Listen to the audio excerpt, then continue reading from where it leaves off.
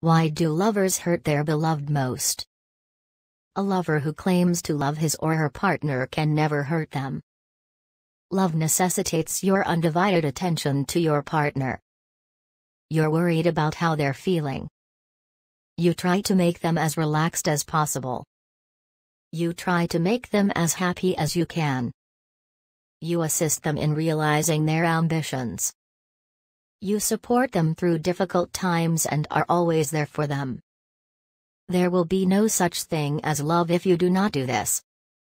The qualities I listed are included in the definition of love. This does occur.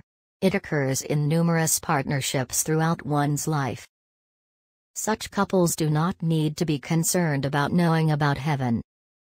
Their house is a piece of heaven. However, in some relationships, if a partner wants to leave for any reason, including sentiments of being treated unfairly, the consequences can be devastating. Let's take a look at what's going to happen. When a lover who wants to leave remembers all the investments she or he made for the love, she will feel as if it was all for naught.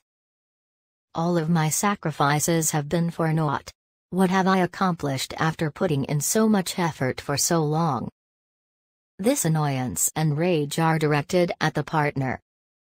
At that point, the lover who is departing forgets that something bad will happen to the one she or he is leaving. The mind is only occupied by selfish ideas. This is the tragedy of a love like this.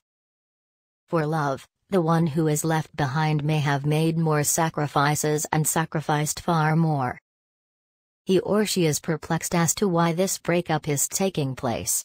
It's like an unexpected earthquake. That is why I questioned, why hurt someone if you love them?